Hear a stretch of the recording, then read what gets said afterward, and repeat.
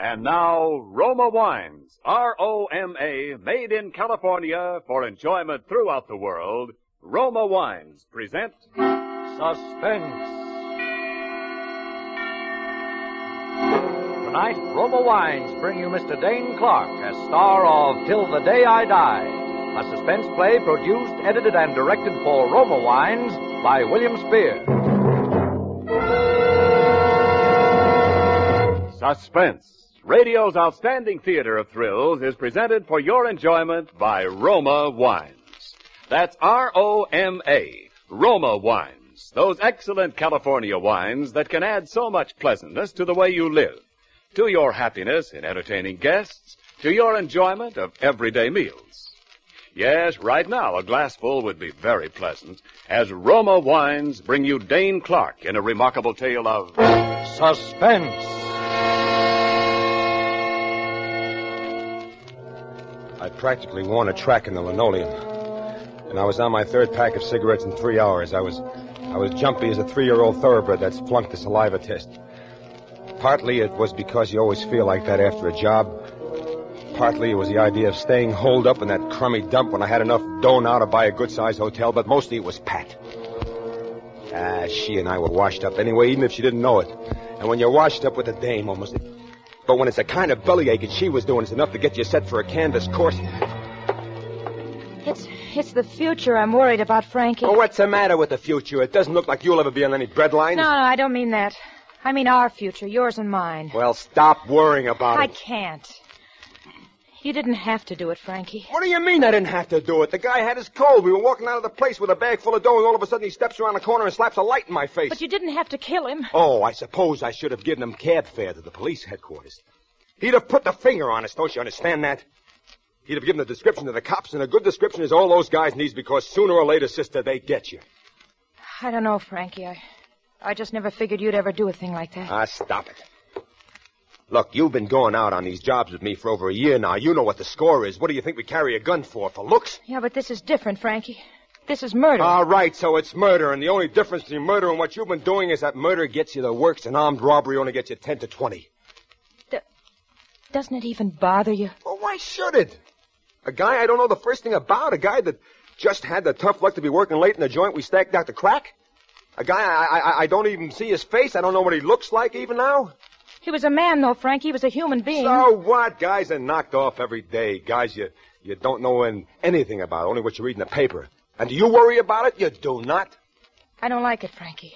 I don't like any part of it. But you like that 50 grand in the suitcase over there. You like that all right, don't you? I'm not so sure, Frankie. Oh, I'm not so sure. 'Cause I was in on this, too. Maybe you don't have a conscience, but I do.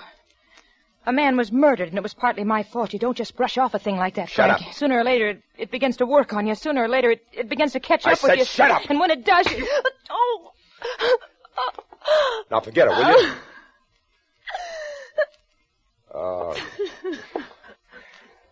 I'm sorry I hit you. Look, I'm a little nervous now. Pull yourself together, will you? Anyway, it's time to go out and get the papers. Come on. Run down for him like a good kid, will you? All right. And see if you can get me a couple of packs of cigarettes while you're at it. All right, Frankie. And stop worrying. Nothing's going to happen. I can't help it, Frankie. Listen, Pat. Yeah. I don't like you to worry, see? Because you might get ideas. What do you mean, ideas? I mean, you might get some ideas about saying something to somebody. Oh, Frankie. And you know what would happen if you did get any ideas like that. You don't need to worry. 'Cause I do know. Now.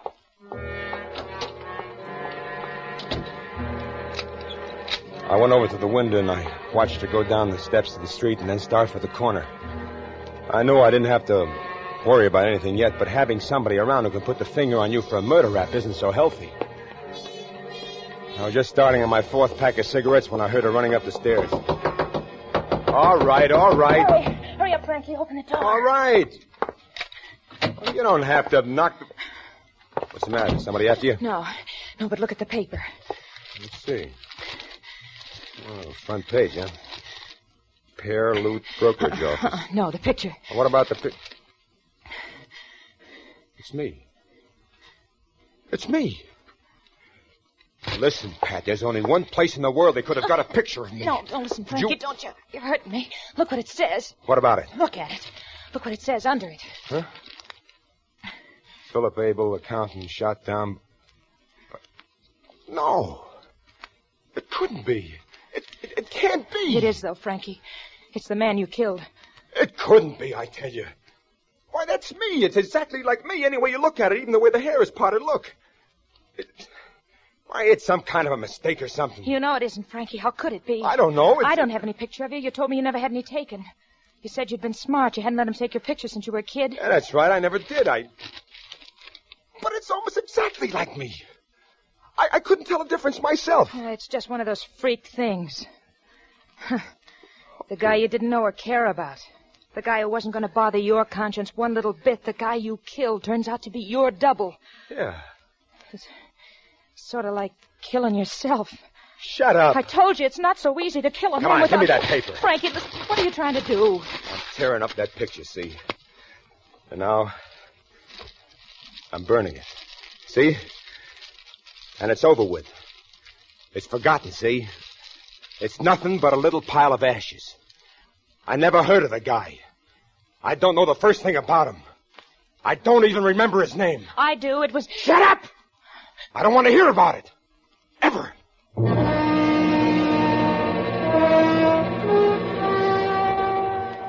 Maybe I should have let her talk about it then when she wanted to.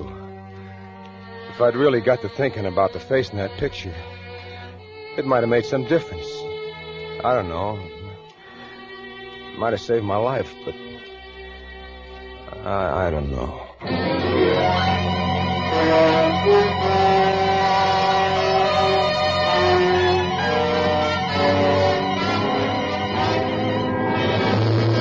For Suspense, Roma Wines are bringing you Dane Clark in Till the Day I Die, a radio play by Martin Ryerson.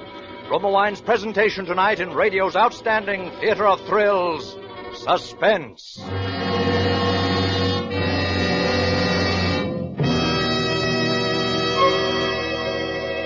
Between the acts of Suspense, this is Ken Niles with a friendly suggestion. Now that summer is over, this is the time when friends drop by to say hello again and swap vacation yarns with you. Make these evenings of friendly companionship rich in hospitality by serving a delicious Roma wine. Yes, a glass of Roma California sherry, port, or muscatel does taste good. And with Roma wines on hand, you're always tastefully prepared for unexpected guests, because delicious Roma wines lend an air of graciousness and goodwill to the most casual get-togethers. You know, there's a solid reason why more Americans enjoy Roma than any other wine. That reason is finer taste. The finer taste of Roma wine is born in California's richest vineyards. There, each year, a vast, juice-laden treasure of choice grapes is patiently, unhurriedly guided to tempting perfection by Roma's unmatched skills and resources. Then, along with Roma wines of years before, this treasure of taste awaits selection from the world's greatest wine reserves for your pleasure. No wonder so many Americans insist on Roma, R-O-M-A. Roma wines for unvarying goodness at reasonable cost. And now, Roma Wines bring back to our Hollywood soundstage Dane Clark in Till the Day I Die, a tale well calculated to keep you in suspense.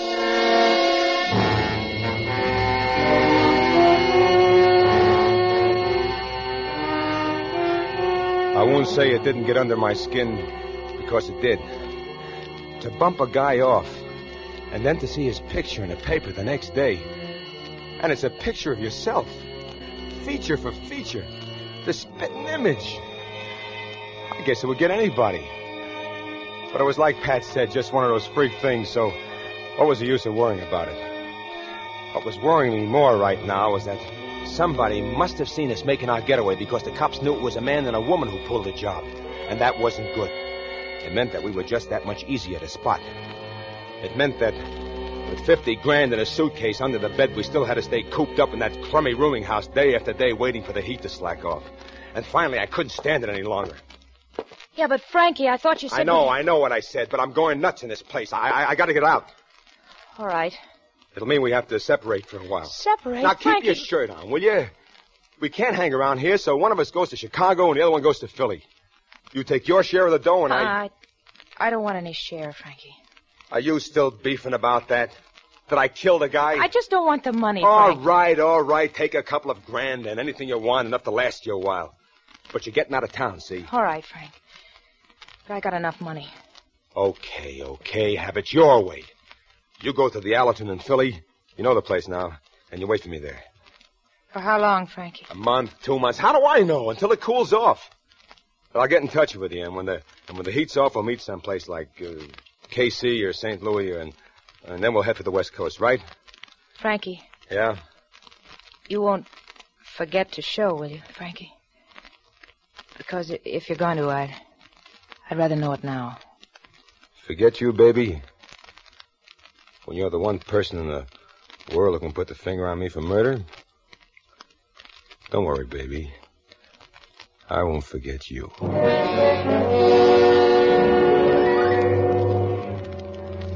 I walked Pat to the subway station a couple of blocks from where the room was, and I said goodbye to her there. Then I bought me a couple of ready-to-wear suits, a few shirts, shoes, and the rest of the trimmings, and I stuffed everything in a brand-new Gladstone and hopped the bus for the railroad terminal. I wasn't doing anything or thinking anything. I was just sitting there in a bus on a seat all by myself, looking out the window, and up front somewhere, the kid was hollering, and I didn't pay any attention to him. I figured the kid was just calling to his old man to come and sit down or something. I went right on looking out the window. Then all of a sudden, I felt a tug on my sleeve, and the kid was there hollering at me. Daddy! Oh, Mommy, come quick! I found Daddy! I turned around quick, and kneeling there beside me on the seat was a blonde, curly-haired kid about 4 or maybe 5 years old. I don't know much about kids' ages. He was laughing, and yet there was big tears running down his cheeks. I don't go much for kids, but there was something about this particular character that... Daddy! It's Daddy, Mommy! Hey, now, wait a minute. Just a second, kiddo. I'm afraid you got... Hey, what's got into you jumping up on that seat and shouting at the gentleman? It's Daddy, Mommy! It's my Daddy! Teddy, I'm awfully sorry, sir, but Oh, no. She was standing there, just like I'd seen her a million times, with that long blonde hair and those big expressive eyes. Yes, I'd seen her before, but always with my eyes closed. This was the first time I'd ever seen her with my eyes open. Is it so crazy? Haven't you got some kind of a person in your mind that you've always dreamed about? Her eyes were fastened on my face, wide and full of expression. I couldn't figure it. But she got very pale and licked her lips, and then she began to sway, and I jumped up and I grabbed her. I'm all right. No, look, you're not all right. You better sit down here. Thank you. Maybe I will. Sit here, Mommy. I'll move over. That's this gentleman's seat, Teddy. Oh, that's okay, Kitty. You stay put. There's plenty of room here for the three of us. All right, if you insist. Well, I do insist. It is Daddy, isn't it, Mommy? No, darling, I'm afraid it isn't. I'm so sorry. You must think we're both a little insane. No, I only looked for a minute there as if you saw a ghost or something. I'm afraid for a moment I thought you were a ghost. Me, a ghost? Yes, I know it sounds perfectly ridiculous, but for a moment there, I thought you were my husband. Now I get that daddy routine. Yes, it's almost uncanny, but he was the image of you, the very image. The image of me? Yeah, only, see, he's dead. Huh? Teddy hasn't quite gotten used to the idea yet. That's why he mistook you for his daddy. Philip was killed only about a week ago. About a week ago? Yes, perhaps you read about it in the newspapers. Philip Abel, killed by a hoodlum who was robbing the brokerage office where he worked.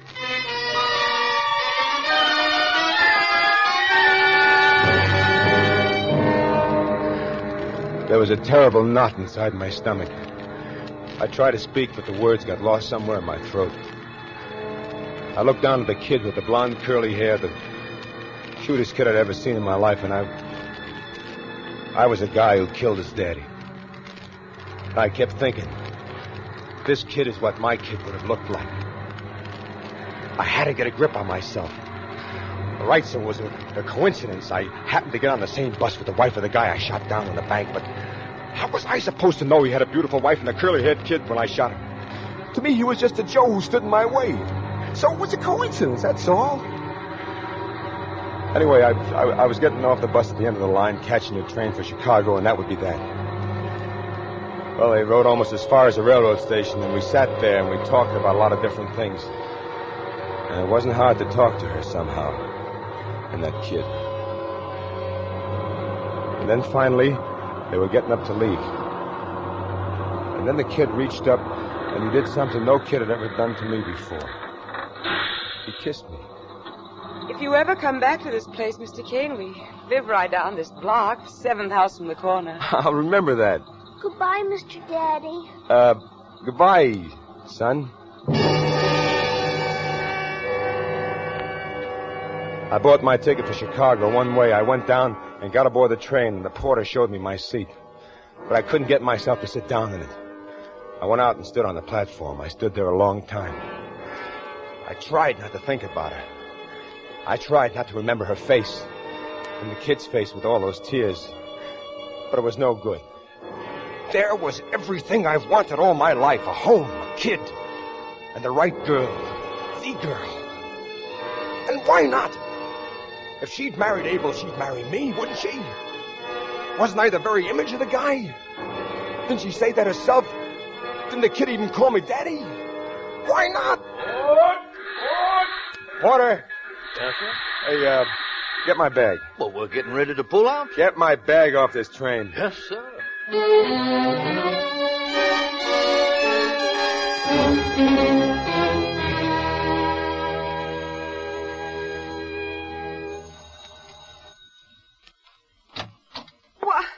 Why, Mr. Kane. Hello. It's Mr. Daddy. Hi, Teddy. Hi. Oh, gee. I thought you were on your way to Chicago.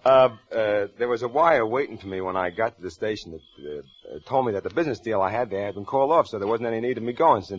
And then I remembered your invitation, so I... Certainly never expected it to be filled so soon. Well, if it's too soon, I'll go and I'll... Don't be silly. Come in, please. Gee, I'm glad you're home. I mean... I went into the house. It was everything I knew it would be. Neat, well-furnished, nothing overdone, just a real solid home. Then we went into the living room, and there in a big silver frame on the Braby grand piano was the same picture that had appeared in the newspaper. A picture of him. That's Philip. He does look like you, doesn't he? Yeah, he does. He does. Quite a lot. You can hardly blame Teddy very much, can you? Or me? No, I guess I can't.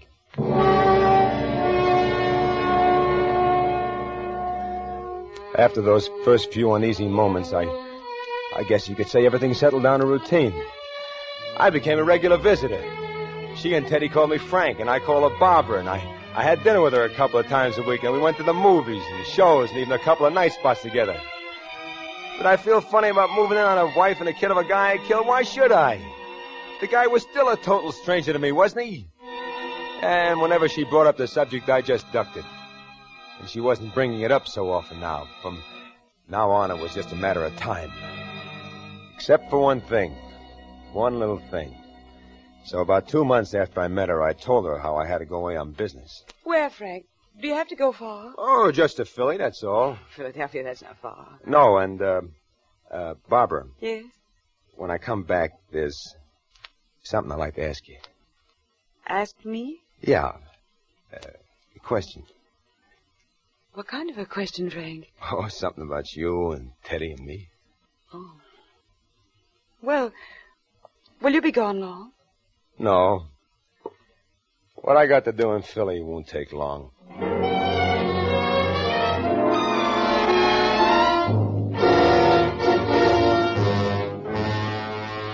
I knew the Allerton Hotel in Philly like I knew the inside of my hat. I knew how to get in without being seen and how to get out without being seen. So I just went up to her room. Who is it? Just an old friend. Frankie. Hi, baby. Oh, Frank. Well, take it easy, will you? Take it easy. Don't you want to let me in? Oh, sure. Sure, come on in. Oh, Frankie, I thought maybe you wouldn't. Yeah, but I did, didn't I? Sure you did. Gee, you look great. You look relaxed and happy. Yeah, I'm happy. Now, what have you been doing with yourself, Pat? Oh, just waiting. Well, nice and private here. Yeah. I guess we better get it over with. Get what over with? I'm afraid I have some bad news for you, Pat. Bad news? Yeah.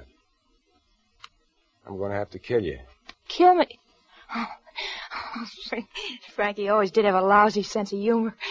Only don't kid that way. Yeah. Oh, I'm not kidding.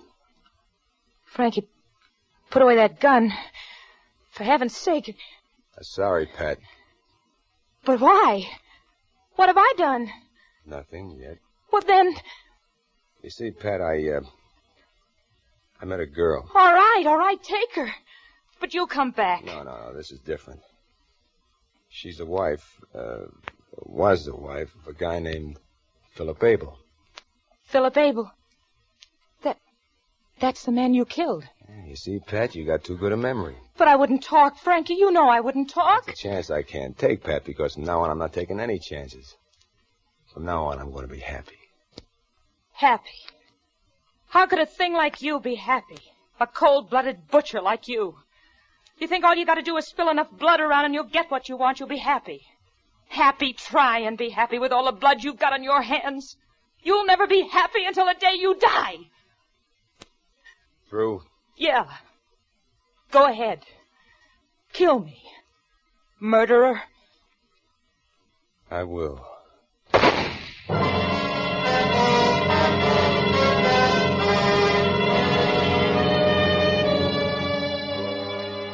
I was back that same night, but I didn't go around to see Barbara until the next day.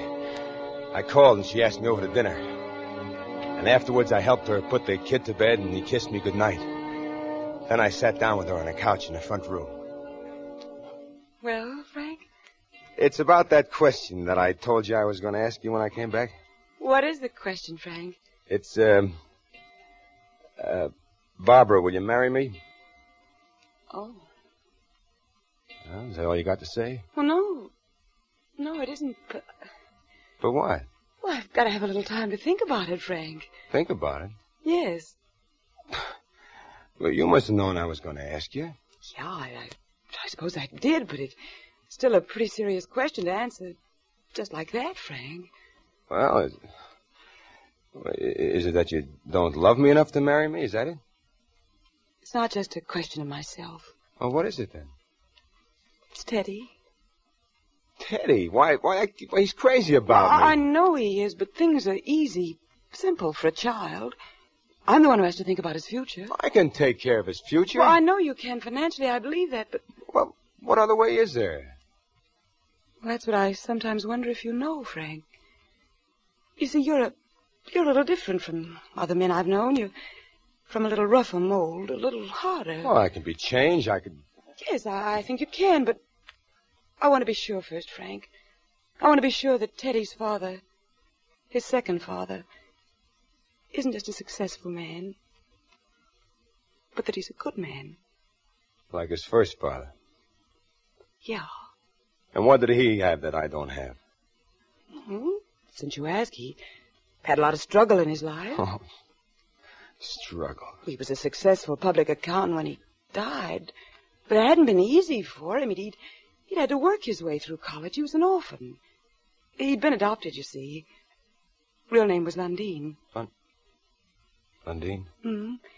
His real parents were killed in an accident when he was less than Teddy's age. They lived on a farm in a little town called Hemley, Vermont. Farm in Hemley, Vermont? Yes. Do you know the place? Lundeen. Mm-hmm. When he was adopted by a family called Abel. He didn't even remember it himself. He was too small, but they told it. Frank? Frank, where are you going? Frank!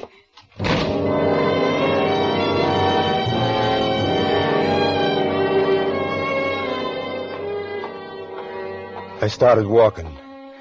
I tried to put it out of my mind like I had everything else. But it was no good. It grew and grew until my head was bursting with it. Until it was the only thing in the whole world, the thing she told me. So when I got back to my room, I knew what I was going to have to do. And I sat down to write this. To tell her before I do it. It wasn't just what I'd done. It wasn't realizing that a man with another man's blood on his hands can't be a fit father to that man's kid. Or a fit husband to that man's wife. It was what she had told me. A kid named Lundeen. A farm in Hemley, Vermont. And I remembered. I knew now why I looked like Philip Abel. Because I had been a kid named Lundeen on a farm in Hemley, Vermont. I had been adopted by a family named Kane, and I'd grown up, but in reform schools mostly. And I'd lived to shoot and kill a man named Philip Abel, who was my twin, who was my brother. The gun is by my hand.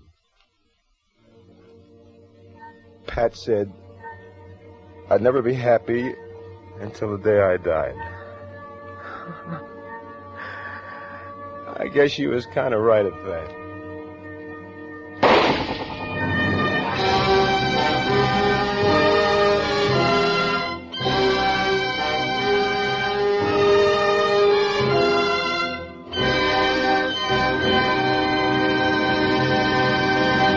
Suspense. Presented by Roma Wines, R-O-M-A, made in California for enjoyment throughout the world. And now, here is our distinguished star of tonight's suspense play, Dane Clark, and our producer-director, William Spear, carrying a huge basket of Roma Wines. As Frankie the Killer, you deserve the cruel fate which just overtook you. I'm glad that you're dead, you rascal. But as Dane Clark, the actor, I think you deserve a handsome present for a very fine performance. So here it is. A basket of fine Roma wines from Roma and me, Dane. Well, thank you, Bill. And while we're tossing compliments around, it so happens that Suspense is my favorite radio show and that you're my favorite producer and that Roma, my favorite wine. Let's see if Roma Sherry is here. There it is. Oh, say, Dane, are you having dinner at home this evening? Yeah, I am. Candlelight dinner with a few friends after the show. Well, you'll find, along with all of Hollywood's famous hosts, that Roma California Sherry is the perfect first call for dinner. Of course, it's the favorite of millions everywhere, anytime. It's the ideal wine for afternoon or evening parties. Yes, at any time, there is no other wine so good in so many tasty ways as fragrant golden amber Roma Sherry with its tempting nut-like taste. I'll go along with you on that, Ken. But do you know why all this is true, Dane? Of course, there are reasons why delicious Roma Sherry is so good. You see, only Roma, America's foremost vintner, selects for your enjoyment from the world's greatest reserves of fine wines. And because Roma's vast winemaking resources are unmatched anywhere, Roma Sherry, like every Roma wine, is better tasting always. So, ladies and gentlemen, for gracious hospitality at your next party or simple evening at home, serve Roma wine, largest selling wine in all history. Well, Dane, how are the Warner brothers these days? Oh, they're fine. Of course, I've been seeing more of the Davis sisters. Betty and Betty, you mean, in The Stolen Life? You were fine in that picture, Dane. As my Aunt Judy says, you took off your part real good. Oh, my compliments to your Aunt Judy. Who's for Suspense next Thursday, Bill? Well, next week it's a story about an unfortunate but murderous-minded clerk, an accountant, who does what many a downtrodden employee must have often at least considered doing. He kills his boss. Our star will be Gene Lockhart. I think you'll like it. It's quite a character study. Well, I'll certainly catch it next Thursday, Bill. And thanks again for everything. Oh, by the way, Bill, thanks so much for having Kathy Lewis and Betty Lou Gerson on the show with me tonight. I think they're wonderful. They are indeed. Good night, Dane. Next Thursday, same time, hear Gene Lockhart in Suspense. Presented by the Roma Wine Company of Fresno, California. In the following week, Suspense will present such stars as Judy Garland, Rita Hayworth, and Edward G. Robinson. Make it a point to listen each Thursday to Suspense, radio's outstanding theater of thrills. This is CBS, the Columbia Broadcasting System.